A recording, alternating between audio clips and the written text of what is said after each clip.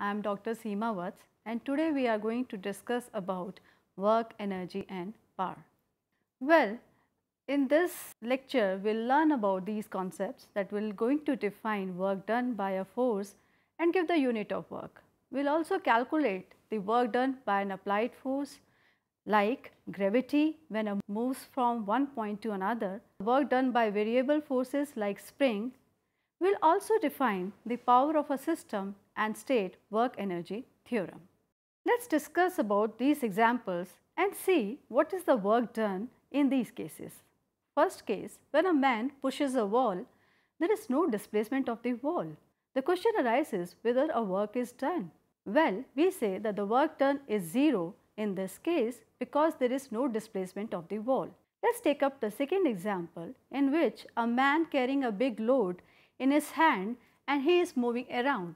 Whether a work is done, we again say that the work done is 0 in this case, and similar is the case for a particle moving in a circle.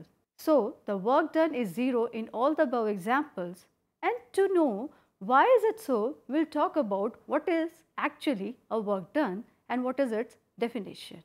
Well, when we talk about what is work done, we will start with a mass and let us apply a constant force on it. We see that this force displaces the object, and after a certain displacement d, it reaches another point. So, we say when a constant force acting on an object results in a displacement d, that is, it moves by a distance d along a straight line on a horizontal surface as shown in the figure, then the work is done. So, in a way, we can say the work done by a force, that is a constant force, is the product of the magnitude of the force component in the direction of the displacement and the displacement of this object. Mathematically, we can represent this thing as W is equal to F dot D is equal to F cos theta D. The unit of work is joule and the dimension that we calculate for the work done is ml square T minus 2. Now, we will come to the definition of the work, that is what is F cos theta in the expression F dot D. The component of force along D is F cos theta, and theta is the angle between force vector and the displacement vector. We should also know that W is a scalar quantity. It does not have any direction, but it has a magnitude.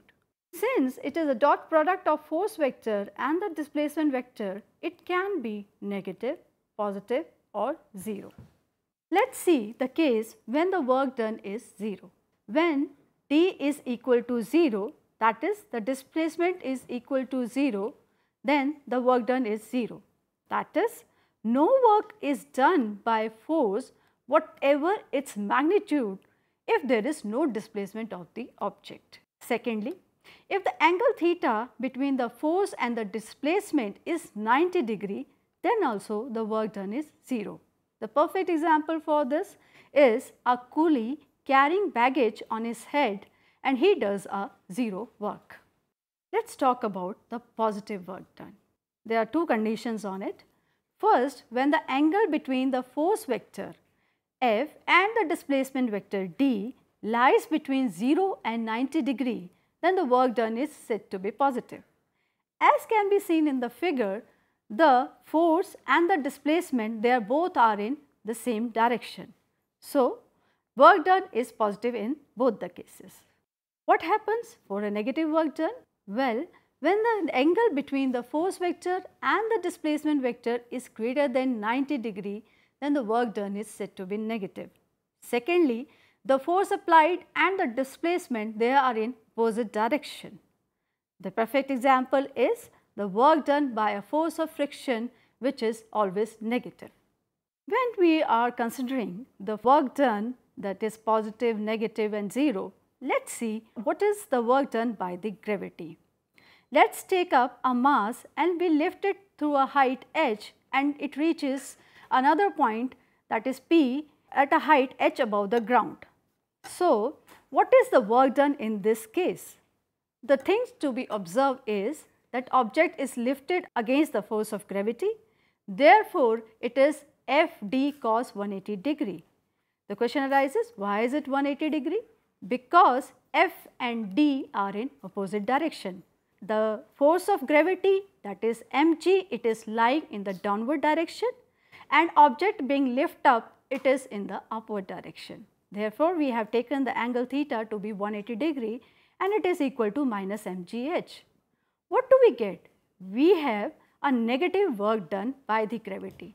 But there is a point to be noted here, that is negative work is done by the gravity while the positive work is done by the person, because a person is lifting the object in the same direction in which he is applying the force. Let us see the case in which the object is lowered towards the earth. The force and the displacement, they both are in the downward direction. Then W is equal to Fd cos 0 degree. The question arises, why we have taken the theta to be 0 degree? Because F and D are both in the same direction. It is equal to positive mgh. This means that the positive work is done by the gravity and the negative work done by the person who is lowering the mass. Now, we have talked about the work done by a constant force, but certainly in our real life we have a work done by a variable forces. What do you mean by variable force?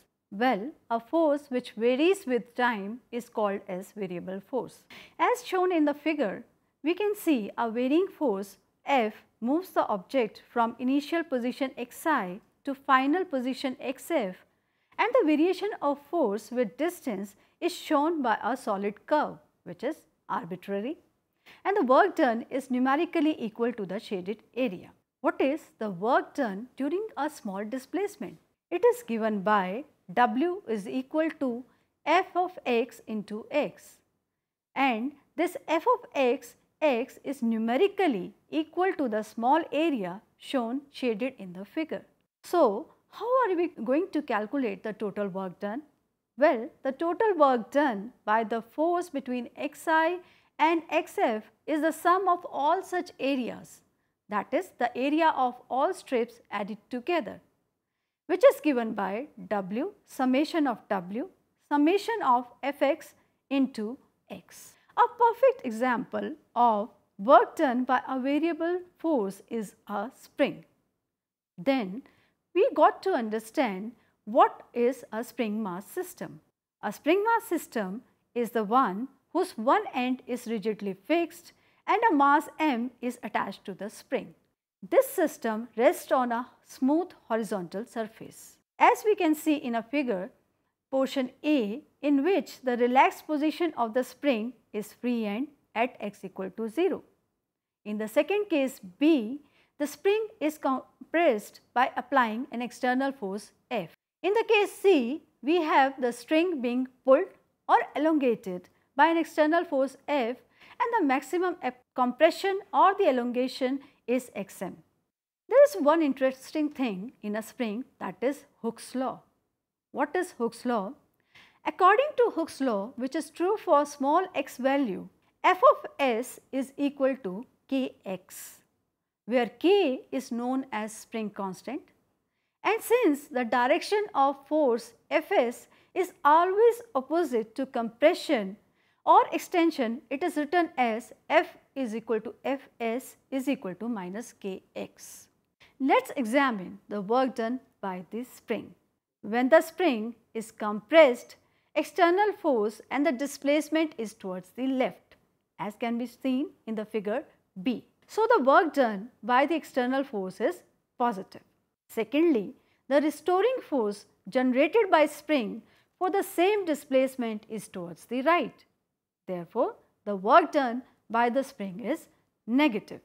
In this case, we have to show mathematically the work done in the case of spring and the value of spring constant.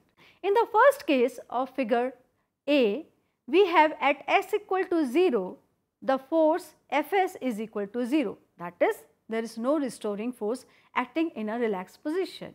But as x increases, that is, the displacement increases, the force Fs increases and it becomes equal to F when x is equal to maximum. Maximum is the maximum strength at which the string can be stretched. Third case, we have Fs, average force during compression or extension.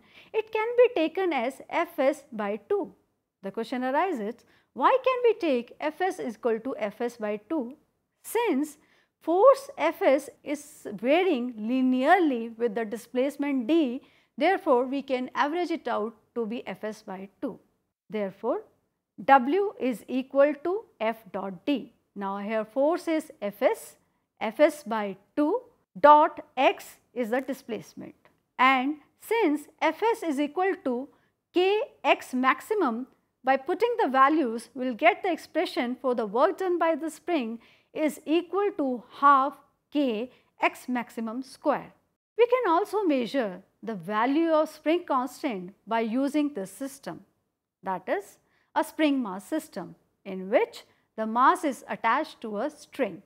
In this case, the weight of the mass which is acting downwards due to gravity is given by mg, and the string is stretched to the maximum, that is x. Therefore, we have Fs is equal to the gravitational force, which means that mg is equal to kx and k is equal to mg by x. In this way, we can measure the spring constant of a spring. Then we can also know about the unit of this spring constant. It is given by Newton per meter. Since now we are aware of work done by a constant force and a variable force, and we have discussed the examples, let's come to the power. That what is power? Actually, the rate at which work is done is called as power. Mathematically, we can express average power is equal to work done divided by time taken. W is the work done in the time t. It is defining the average power. Now, the SI unit of power is watt, which is equal to joule per second, and the dimension when calculated comes out to be ml square t minus 3. Power is a scalar quantity. It has only magnitude, no direction. There are different expressions for power in different units, that is 1 kilowatt is equal to 10 to the power 3 watt, 1 megawatt is equal to 10 to the power 6 watt, and 1 horsepower is equal to 746 watt. Now, let's discuss about the concept of power. What actually power is doing? Power shows us the time that work requires. That is, if there are two different people doing the same amount of work in different time, they have different amount of power. Suppose a 40 horsepower engine could accelerate the car from 0 mile per hour to 60 mile per hour in 16 seconds. If this were the case, then a car with 4 times the horsepower could do the same amount of work in 1/4 of the time. That is, a 160 horsepower engine could accelerate the same car from 0 mile per hour to 60 mile per hour in 4 seconds. Now, let's know about the unit kilowatt hour. What actually it is? The unit of power is used to define a new unit of work, that is energy. One such unit of work is kilowatt hour. This unit is commonly used in electrical measurement. 1 kilowatt hour can be written as 1 kilowatt into 1 hour. 1 kilowatt is equal to 10 to the power 3 watt, and 1 hour is equal to 3600 second. When we take the product of these two, we get 10 to the power 3 joules divided by 1 second into 3600 second. So, 1 kilowatt hour comes out to be 3.6 into 10 to the power 6 joules, which is equal to 3.6 megajoules. The electrical energy that is consumed in our homes is measured in kilowatt hour. In common man's language, 1 kilowatt hour is equal to 1 unit of electrical energy consumption. Let's talk about energy. That what exactly is energy?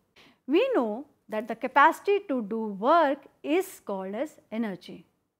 A system having energy has a capability to do the work, like an automobile moving on the road uses chemical energy of the fuel.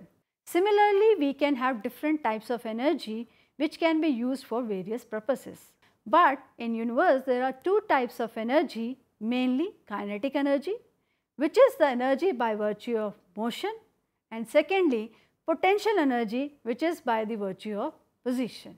Basis on this, the kinetic energy, there is a very important theorem, work energy theorem. This theorem, it relates the work with the energy. How? This theorem states that the work done by the resultant of all the forces acting on a body is equal to the change in the kinetic energy of the body. That is, if the initial kinetic energy is given as K1 and the final kinetic energy is equal to K2, then the work done on this body is equal to K2 minus K1. Let us discuss about the kinetic energy. What kind of energy is it? We know that kinetic energy is by the virtue of motion. Secondly, it is a scalar quantity. What is the expression for kinetic energy? It is depending on the product of mass and the square of the speed. That is, half mv square determines the kinetic energy. The question arises, can we have a negative value of kinetic energy? Well, possibly not, because there are two conditions. First, mass can never be negative, and secondly, velocity, which can be negative, we have a square term that makes it positive. Therefore, we have kinetic energy to be equal to positive. Similarly, we can discuss about potential energy. What is a potential energy?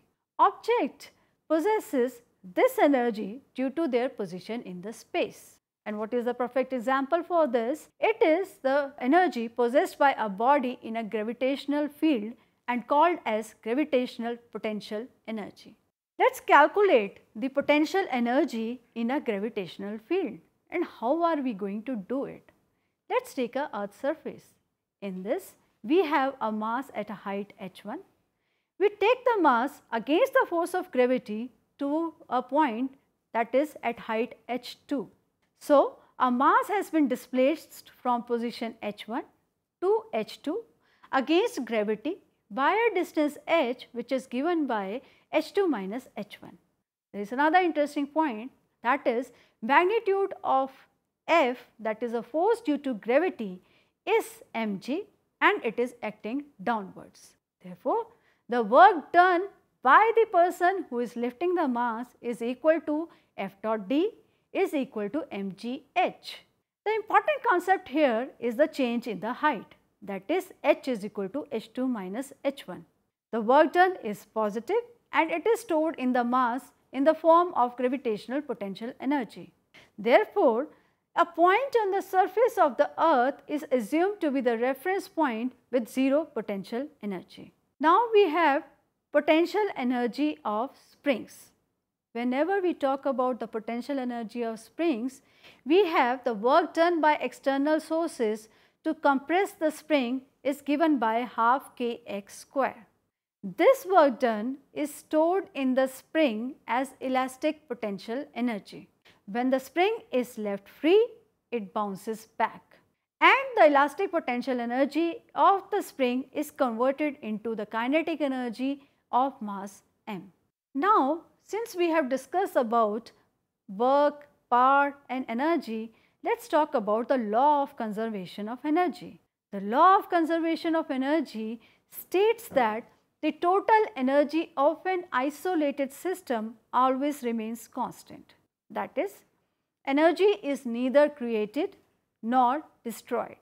Energy may change its form, it can be converted from one form to another, but the total energy of the system remains unchanged.